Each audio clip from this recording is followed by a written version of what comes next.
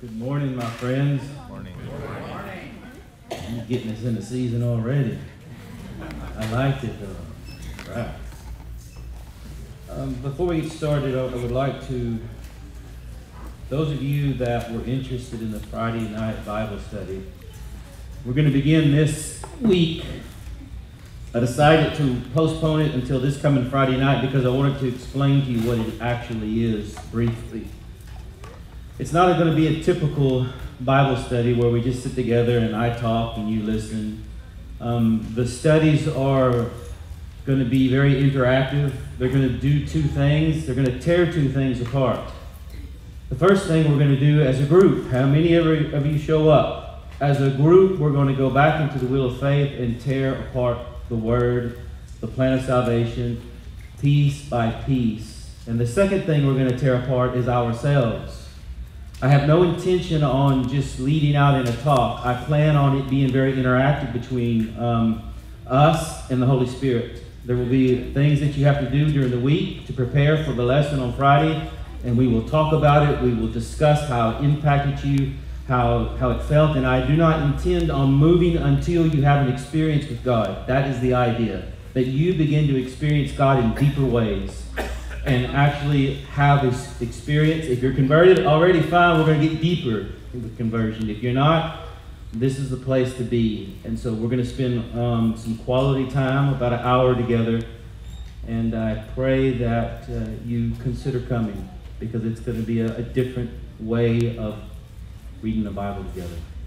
So having said that, you know where we've been, 2.5 months discussing the wheel of faith. 2.5 months of looking at the gospel, and we looked at how the law works together with the gospel to keep us in that faith relationship. We looked at how the Sabbath works together with the gospel. Now this morning I hope that you thought of your Creator, your Redeemer, your Sanctifier, and the one that's coming back to bring you to His kingdom. Well, today we're going to look at a third thing. It's going to be in 3 parts for the next 3 weeks. We're going to look at there is something else that we have been given to keep us in the wheel of faith. Something else that you know it already. It's called the relationship. But that's a watered down word. We're going to look at how our relationship with Him should look. And if it's in the right way, it will keep us in a faith relationship with Him. It will keep that wheel of faith spinning in our lives very positively and consistently.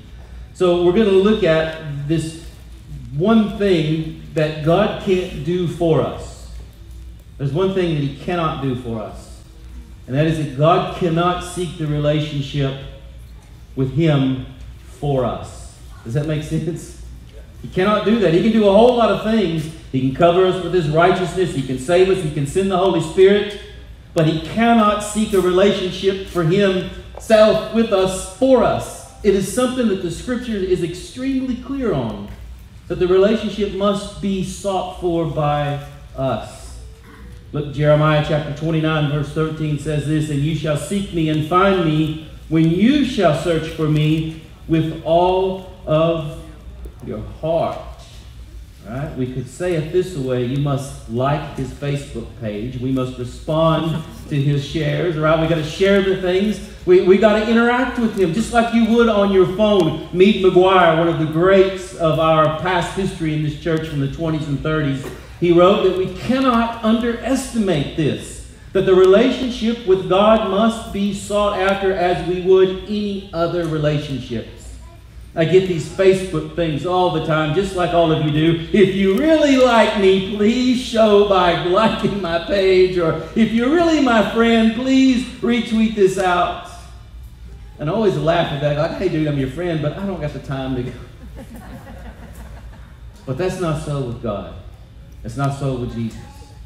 If we want a relationship with Him, we must respond with something much more than just a little thumbs up that floats up on the page. We're going to look at what that is. John, the 5th chapter, tells us. The 15th chapter of John is the chapter known as Abiding in Christ. And it's basically simply what we would call the relationship with Him, and how this relationship is to be characterized and what it will do for our relationship with the wheel of faith. John chapter 15, verse 1 through 5, he says this, "I am the true vine, and my Father is the vine dresser. Every branch in me that does not bear fruit, he takes away. And every branch that bears fruit, he prunes that it may bear more fruit. You are already clean because of the word which I have spoken to you. Abide in me and I in you. As the branch cannot bear fruit of itself unless it abides in the vine, neither can you unless you abide in me. I am the vine. You are the branches. He who abides in me and I in him bears much fruit. For without me you can do nothing.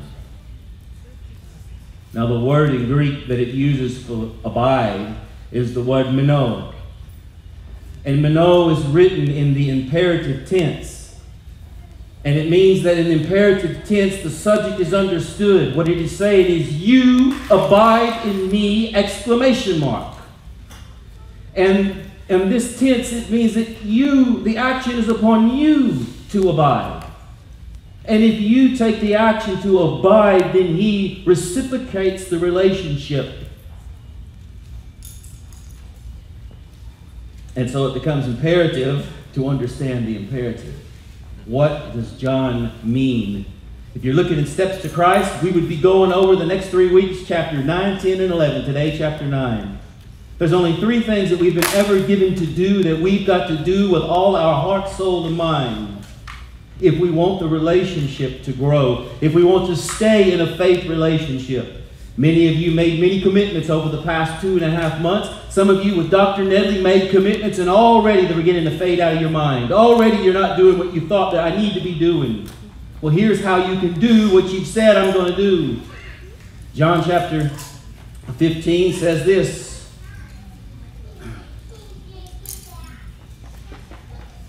Verse 7. If you abide in me and my words abide in you. It's the first thing that we've been told to do. What's another term for the word words that we would say? Oh, yeah. The Bible. The Word of God is the first way we foster the relationship. The Word of God is the way that we stay in the faith relationship. It's the way we keep the wheel of faith spinning. In the book Steps to Christ, do you ask, how am I to abide in Christ? In the same way as you received him at first. As you have therefore received Christ Jesus the Lord, so walk ye in him. So you are not to look to yourself, not to let the mind dwell upon self, but look to Christ. Let the mind dwell upon his love, his beauty, his perfection, his character. Christ in his self-denial, Christ in his humiliation, Christ in his purity, his holiness, Christ in his matchless love. This is the subject for the soul's contemplation. It is by loving him, copying him, and depending wholly upon him that you are to be transformed into his likeness. Through his word, John says, is the first way we come to abide in Christ. Psalm 119, verse 105 says it like this. Thy word is a lamp to my feet, a light into my path. I want you to think about that. That gets by us because we know it so much. But have you ever had to have a light to your feet? When I first moved to Louisiana, when I left here many moons ago, probably in the late 80s, early 90s, I moved to Louisiana. And when I was down there, I was a country boy from Tarkington Prairie, flatlands. There's no creeks down there. But in Louisiana, there's nothing but creeks. And nothing but bayous and swamps, the part that we lived in, that was where the Wiskachita River was. And they told me, look, when you go out down to the Wiskachita and you're going to go down to the creek, do not jump the creek. Don't cross the creek or you'll get lost. And there were these Indian mounds out there where you could dig down into these hills and find little stones and arrowheads. And I was so excited and set out with my shovel and I was going to go find some Indian hills. And I'm digging around and looking, and then I see one across the creek, and I jump the creek, and I see another one, and I go a little bit further, and I cross the creek again to get to another one, and pretty soon I said, man, it's getting late. The sun looks like it's about to set, and I look up, and it just dawned on me that I have no clue where I am. Now, where I live, the Wiskachita Basin, it went out just into hundreds of miles of swamps. And I realized it was getting dark and I was lost. So I started trying to find my way back, and everything looks the same in the swamp. Every tree, every tributary of water, I'm looking for anything. Oh yeah, I remember that tree. And I go over here, and nope, that tree led me further and further out. And what was getting worse was it was getting darker and darker, and then it was pitch black. And I'm out in the middle of a swamp. We didn't have no cell phone back then with a light on it. And the water was ankle deep. And that place was crawling with copperheads and water moccasins and who knows what else. And I was swishing through the water, going, I'm just fixing to get it any moment. And I was terrified. And I walked what seemed like for hours, feeling my way around, didn't know what to do, and then, God in heaven, off in the distance, I saw a light. A vague little glimmering light. It was miles away, and when I made my way and wound through the creek, ended up on the other side of Sugartown Highway, miles from my house. I had circled back around, I don't know how I did it, but ended up on the highway, walked all the way back home. That's what David is trying to say. The Word of God is a lamp in the swamp, the dark swamps of the world. And you think about, there's a lot of talk about the millennial generation today. There's a lot of talk about all the different things that you can believe out there. And surely you can turn on politics and get lost in the swamp of politics today. You can get all caught up on who's doing this or what's going on. You can get caught up in the world of sports, the world of money, your jobs. You can go to our colleges and universities and you're going to hear that God don't exist. Genesis isn't real. The book of Exodus is all messed up. The world is a swamp when it comes to information. Some of it's true, part of it's true, maybe most of it's not true. Who knows of all the stuff that comes into our minds that forms our thoughts and our character? And yet, the Word of God becomes a beacon, a light, something that we are to gravitate toward to guide us through the swamp that we call life and the information that's coming into our minds from mentors, from teachers, from Facebook, from the internet, from music, through Hollywood, through well-meaning people. I mean, it is just a deluge of words. And if you don't have the anchor of God's Word, there is no telling which wind or direction you'll be blown in this world.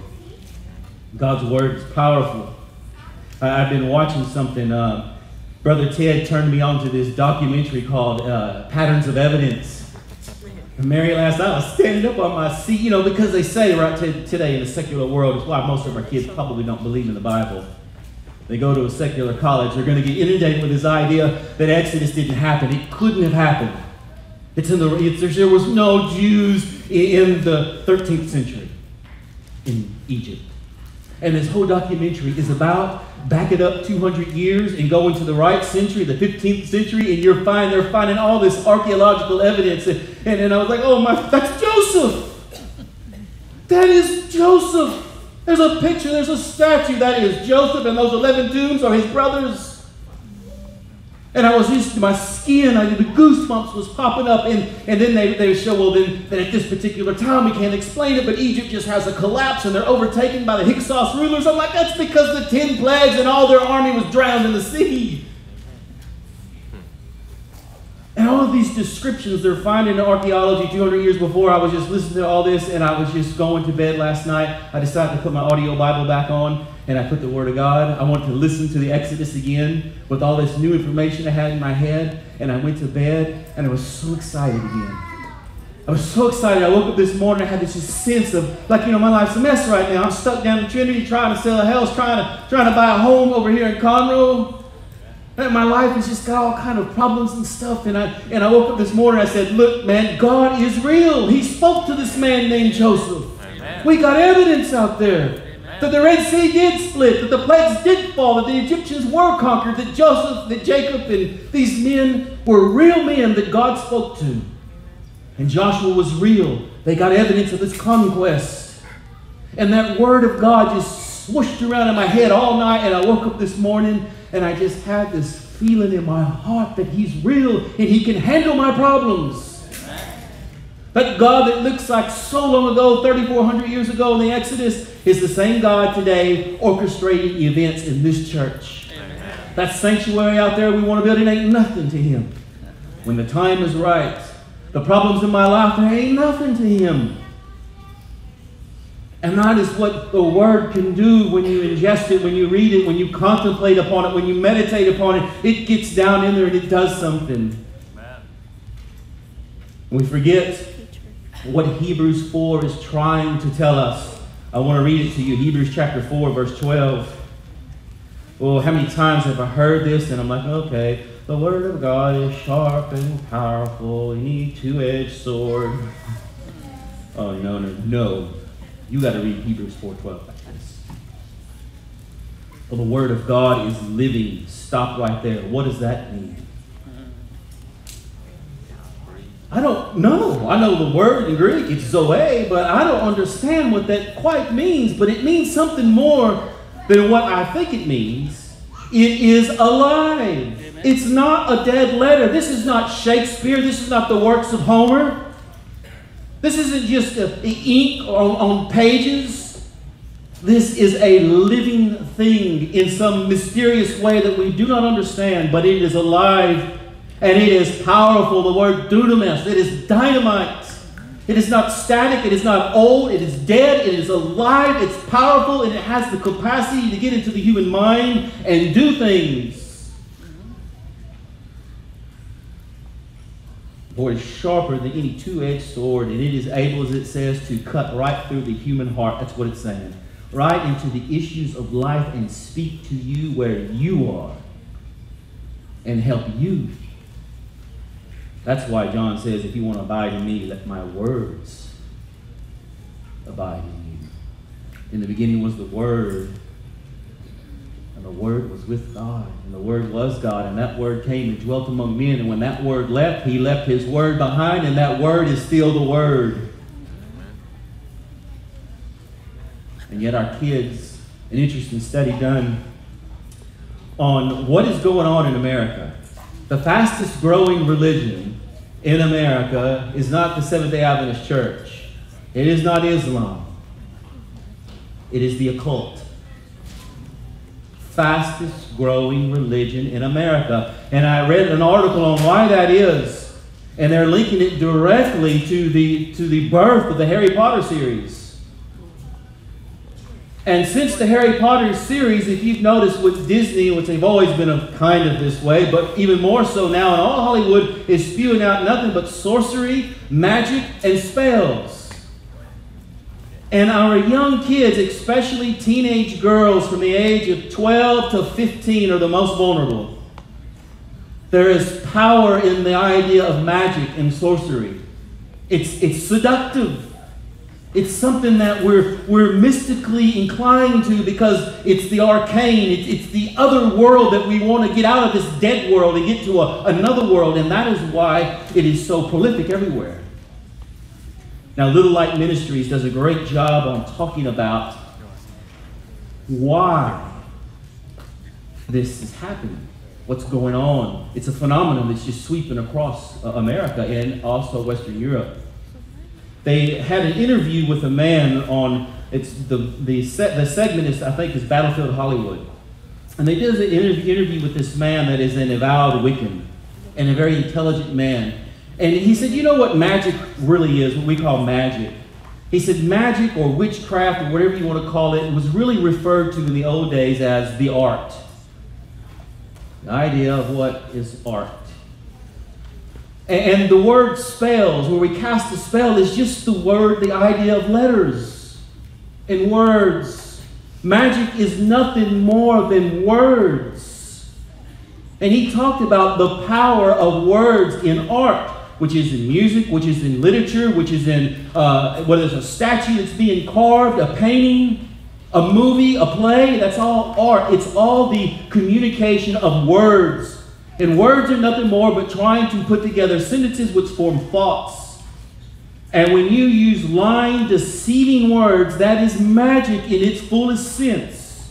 It has the power to change your thoughts. And your thoughts, Dr. Nedley, right? When your thoughts drive your feelings or your feelings drive your thoughts, it drives your character, and that makes who you are. What did Satan do to Eve? He cast a spell on her. By simply saying, has God really said? And that swished around in her brain. and it changed everything. Words are powerful. Psychologically, we can prove this without religion at all. They are the most powerful thing. They can enter into your brain, and they can change the way you think and the way you feel and the way you act.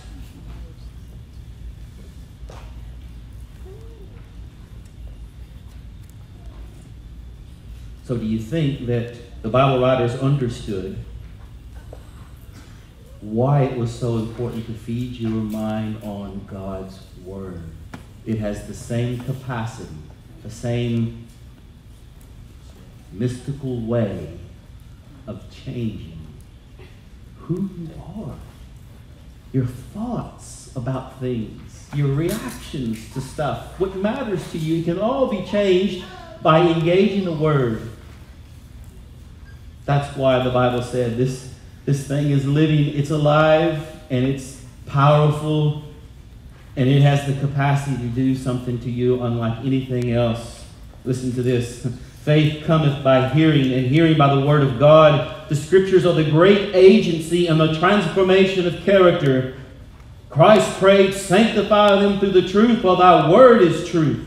If studied and obeyed, the Word of God works in the heart, subduing every unholy attribute. This is sumptuous fare, my friends.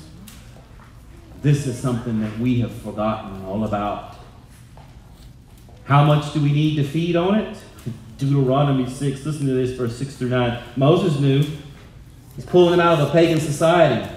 And the Exodus has taken place. For 400 years, they have been inundated with all kinds of words and magic and spells, and they have become almost like the people all around them. So Moses said, let's start all over. Chapter 6, verse 6 through 9. And these words which I command thee this day shall be in thy heart, and they shall teach them diligently unto thy children, and shall talk of them when thou sittest in your house, and when you wake up, and when you go by the way, and when you lay down, and when you rise up. And you shall bind them for a sign upon thy hand, and they shall be as frontlets between your eyes, and they shall write them upon the posts of the house and on your gates. And the foolish Jews thought, oh, that means we need to take these phylacteries, these little boxes, and put the Word of God literally on us and walk around with the box of on their head and on their wrists. And they missed the meaning of this. They missed the whole idea. We can contextualize that today. What God is saying is, and what Moses was saying to them, when you wake up in the morning and you turn over and you go to grab that phone, don't you dare look at Facebook. You go to the Scriptures first. And when you get up and you walk out and you sit down on your kitchen table and you're getting ready to have breakfast, open your eyes and get rid of the bowl of fruit on the wall and put a picture with a say or a text or something that reminds you about God. And when you go over to the bathroom and you get dressed and you're brushing your teeth, have a Post-it note on there of your favorite text that helps you. And when you get in your car, have it hanging off of your rear view mirror, a Bible text, and turn on the radio where you listen to the Bible. And when you sit down at work at your desk, or you open your toolbox, let there be the Word of God there. And you look at it often throughout the day, and you do that in reverse, and when you go to bed, but the last thing your mind hears is God's Word. That's what Moses is saying. Because he understood the foul, weak, broken character. He understood how weak we are, how forgetful we are. And he knew that the Word of God was given to us as a living document. It's alive. That phone that you're glued to has no power in it at all. And yet it holds us captive. It is through the Word that Christ abides in His followers. Can we stop right there?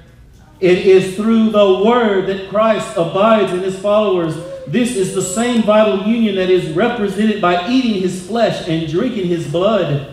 The words of Christ are spirit and life. Receiving them, you receive the life of the vine. You live by every word that proceeds out of the mouth of God. The life of Christ in you produces the same fruits as in Him. Living in Christ, adhering to Christ, supported by Christ, drawing nourishment from Christ. You bear fruit after the similitude of Christ. The world understands this. Satan understands it. That's why Barnes & Noble is so popular. You go there and hear whatever words you want to hear. I went there. I went to this one Barnes & Noble's Marion when we was up in Indiana doing this last series. And I was just blown away. Mary went, does that say what I think it is? I said, yes, that says exactly. It was the whole aisle and an end cap, and it was like practicing the Wiccan arts. This wasn't even hidden away. It was like right there. And it was like, and there was another aisle of all these self-help books, and it was really crass language. How to blankety-blank fix yourself. And that was the whole series of this book, so this nasty word, how to quit, feeling bad about yourself. And I asked this guy, I said, man, what do these books sell? He says, yes, this stuff sells all the time. I said, what age group? 35 and less. What age group is missing from the church?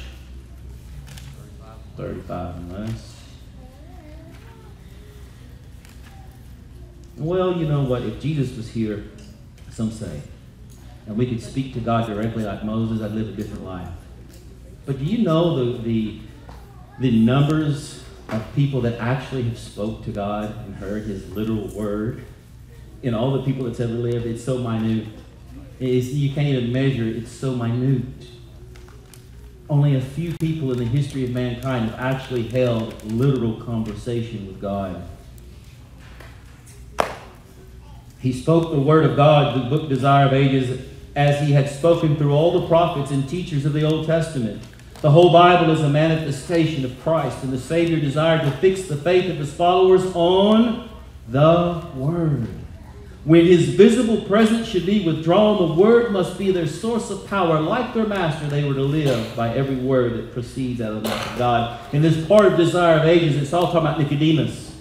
Nicodemus was a scholar. He was a Hebrew scholar. This guy had the highest PhD that you could get. He would have had the entire Old Testament. Think about that. The entire Old Testament memorized by heart. Nicodemus.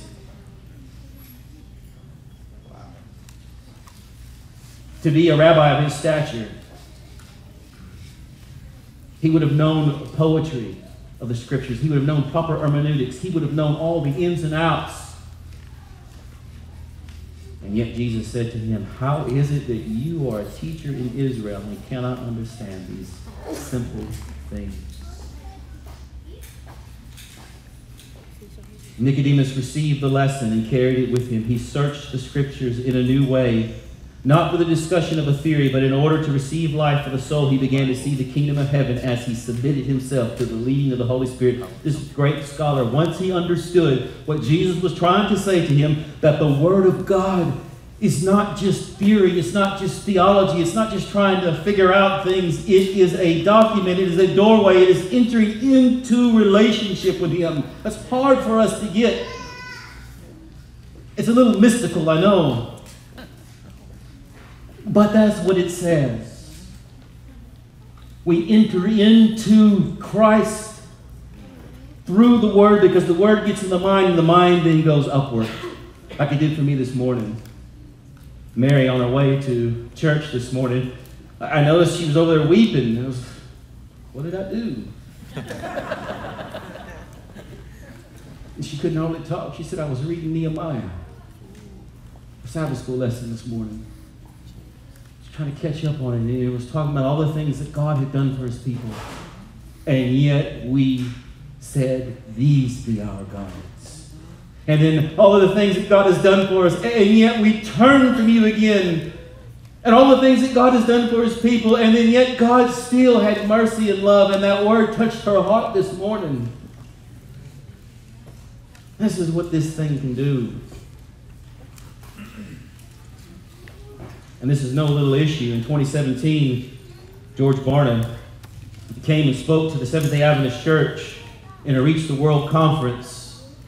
And he said, brothers and sisters, Christianity is in a crisis. And you Adventists are included in this new study. Here was his new study. Barna then announced that statistically, a very small amount of younger people have what is called a biblical worldview. Only 4% of 18 to 30-year-olds and 7% of 30 to 49-year-olds, that means every guy by my age and under, less than 12% of 50 and under today have a biblical worldview. What is a biblical worldview? It doesn't mean that they don't believe in the Bible. A biblical worldview means it's the lens from which I make decisions of my life. It is the lens by which I decide and work and think. If the Bible tells me turn left, I turn left. I don't say, well, I want to turn right. In other words, I filter everything through this scripture before I choose, before I think, before I act. It is my life. It is what I live by. That's a biblical worldview. Doesn't mean I do it perfectly. But it means it's always there telling me, no, yes. 50% of our church, 50 and under, 12% have a biblical worldview. The rest do not. That is 75% of 50 and under do not live by this in that way. The researcher then turned his attention squarely to parents, offering a statistical call to parental responsibility. He pointed out that while children form their worldview by the age of 13, this is scary, only 5% of parents with children from 5 to 13 have a biblical worldview. This is terrifying. You wonder why we're always arguing and disunity? Because what is a non-biblical worldview? It means what I think, what I feel, what my culture is, what my sense of whatever right and wrong is. I am the Word of God. My own thoughts. You heard Dr. Nedley last week. My own feelings is what I filter everything through. And that's why the church is in such a struggling position right now, because it's not what the Word says, it's what I say. At least 75% of 50 and under. What is the biblical worldview? Man shall not live by feelings alone. Man shall not live by culture alone. Man shall not live by what he thinks alone. Man shall not live by what his professor teaches him. Man shall not live by what the radio says or what television says. Man shall live by every word that proceeds from the mouth of God. Amen. And how can we do it if we don't know it or have never read it or very rarely do? It is the problem in the church and nothing else. How do we get a biblical worldview? You already know. How do you develop a biblical worldview? I'm not saying force your kids to Bible study. I'm not saying that at all. That didn't go too well for me either. But I'm saying that the biblical worldview comes when we begin to feed upon this word. Ephesians. I'm telling you, I want to make this attractive to you because I'm still not sure what this text means either, but I know that I want whatever this text is. Ephesians 3, verse 19. I'm going to let y'all get there. If you got a Bible, or if it's on your phone, please go there. This is what the Word of God is offering you today. So this is the payoff for abiding. Ephesians, Galatians, Ephesians, to know the love of Christ which passeth knowledge. Here comes how? That you may be filled with all the fullness of God. What in the world does that mean? Do you think that might be an exciting life, young people? To be filled with all the fullness of God? This actual real being that does exist, that has created everything, that is all powerful. Not some guy flying around in tights and a cape, but an actual being that has power and majesty.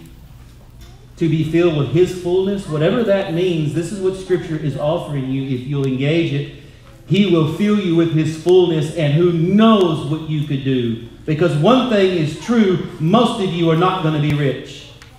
Most of you are not going to go on and be powerful NBA players or football players or soccer players.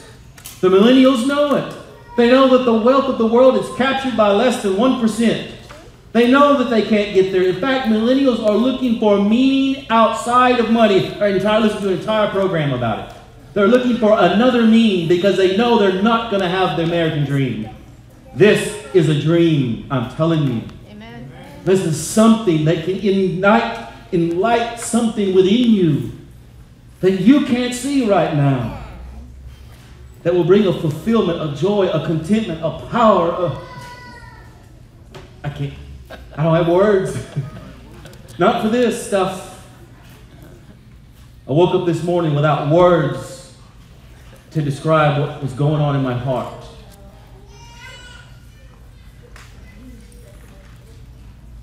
I kind of like to liken it to the New Start experience. The 3 years I worked out there in California as the chaplain for the New Start program, a lifestyle place where people go. They come there for 18 days from all over the world, sick, fat, and nearly dead. And they get there and they got usually type 2 diabetes or some kind of heart disease or obesity or high blood pressure, gout, skin condition, I mean, you name it.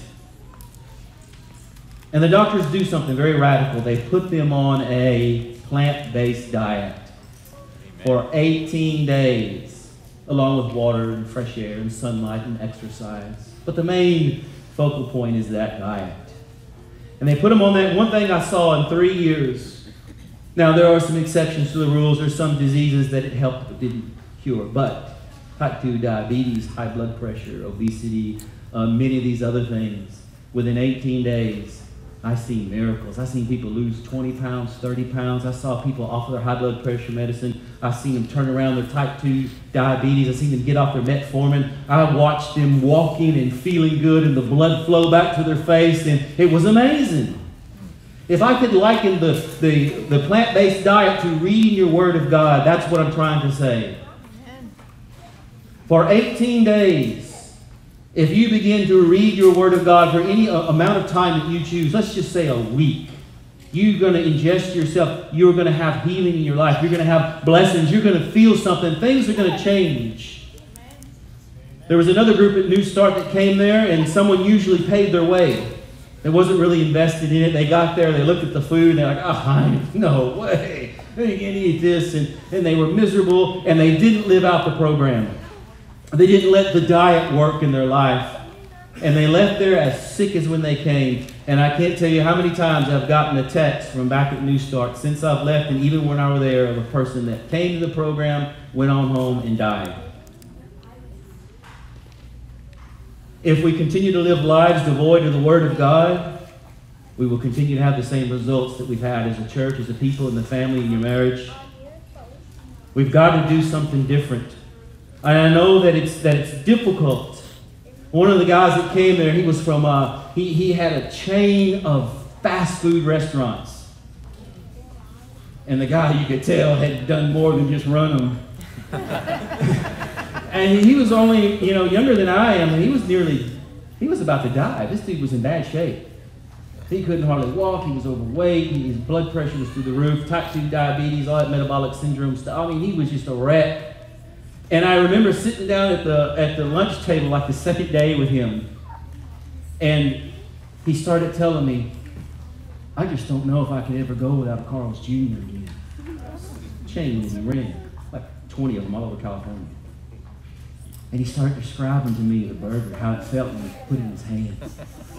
How his taste buds would leave his mouth and begin to water. And the juice, when he bite into it. And the grease, the taste in the mouth, and the sesame seeds, and the onions, and the bread, and the bacon, and the cheese, and it just all how it felt. So to eat them, and the French fries, and crispy and salty, and then we got that burning Dr. Pepper go down your throat, and then you do it again, and then back, and you just feel some endorphins, and all the endorphins and the things, and the dopamine just go crazy in the brain, and you're feeling so good. And then he looked at that pile of salad and the hummus, and he said, he did that. I said, oh, I hope Dr. Gallant don't see that. But you know what? Here's what I've noticed with people that did that, and him included. That just after 18 days, they put you on a 3-day fast there. They cleanse the palate, they call it. Resetting the brain.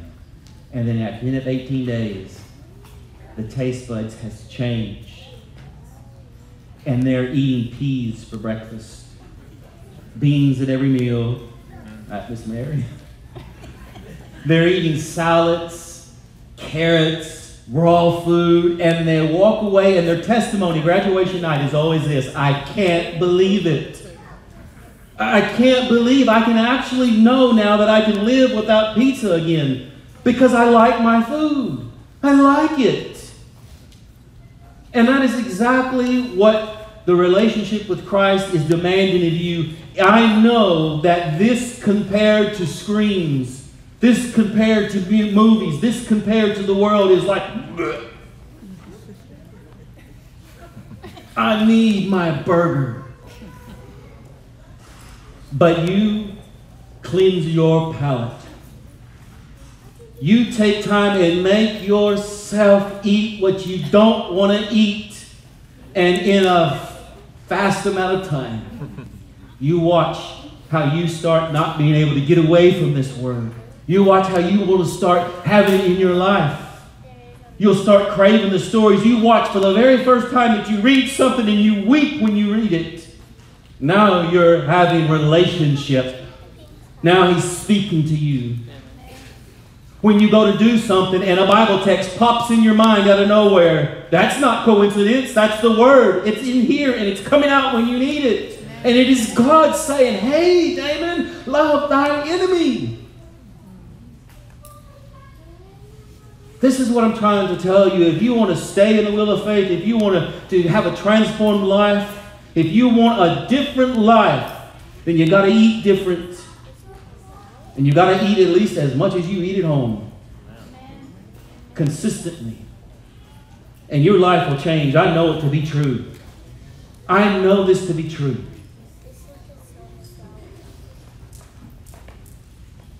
James chapter 1 verse 21 says it this way. Oh man, listen to James. He knows the story. He's all about works, right? This guy, Luther, hated this guy. He's just saying, let's do this. James chapter 1 verse 20. James 1 verse 21. Therefore lay aside all filthiness and overflow of wickedness, and receive with meekness the implanted word, which is able to save your souls. The Bible is implanted when you read it, when you eat it. It's what Jesus meant. You take my word, you ingest it, you eat it. It's implanted, and it becomes a living thing within you that can change and transform your life.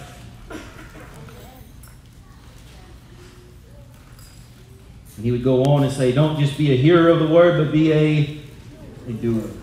When you hear it, you do, and it'll get easier to do. The more you do, the more you want to hear. That's James. In the holy place, in the Hebrew sanctuary, there was a table there.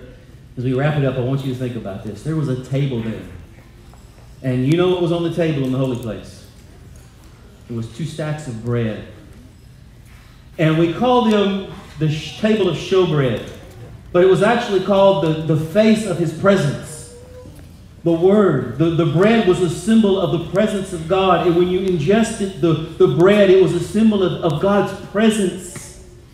To eat that bread was to be in his presence. And Jesus made the tithe clearly that I am the bread of life. And when you ingest me, when you eat me, when you take me in, it's the face of his presence. You're having a relationship with him. You're in his presence. And this is the only way that we've got to enter into that presence. And across from the table of showbread was the candelabra that lit up. It was the symbol of the Spirit of God, the divine presence. And then right there in front of the altar, of the curtain, was the altar of incense, called the golden altar. And this golden altar, it represented the prayers, right? The prayers of the saints. The symbolism is perfect in the holy place. When you open the Word of God, when you read it, when you listen to it, when you get into this thing, the divine presence, the illumination of God lightens the heart. And when the prayers erupt out of the soul from the Word that you put in, the Holy Spirit takes them to God, and God answers those prayers. All predicated upon the Word. An old famous country gospel song of mine that I love. Every time I hear it, it breaks my heart. I went into a home one day just to see some friends of mine. Of all their books and magazines, not a Bible could I find. I asked them for the Bible. When they brought it, what a shame, for the dust was covered o'er it. Not a fingerprint was plain. Just on the Bible, just on the Holy Word, the words of all the prophets and the sayings of our Lord. Of all the other books you'll find, there's none salvation holds. Get the dust off the Bible and redeem your poor soul. The book of Revelation to the Laodicean church, chapter 3, verse 20, Jesus says, "Behold, I stand at the door and knock." This is him knocking. And if any man answers, if any man opens that door, I will come in and I will dine with him and he with me. This is that door. He's knocking. It has to be up to you from now on to start opening and ingesting this living word. So here's my challenge to you. The next 7 days, please, for God's sake, turn off the world. Forget about what's going on in the government.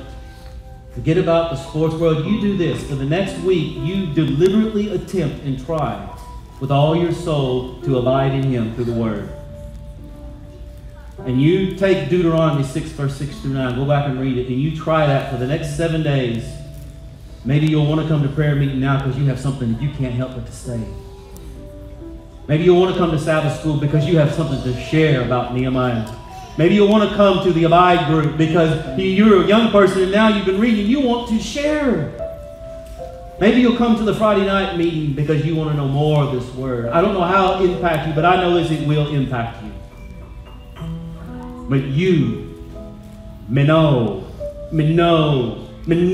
imperative, you must make that choice and you must open this and you must put it in your heart. And God will in turn bless you, I promise. Let's have prayer, friends. Our Father in heaven, we hold up this living word. We know that it is the power of God into salvation revealed in its pages.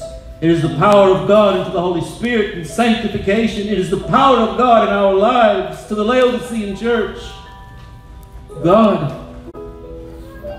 as my friends decide to open this word, I pray that you would not play around, but that you would immediately and mightily show them what you're trying to say and bless any man, any woman, any young person that decides to have a relationship with you through your word. In Jesus' name we pray. Amen.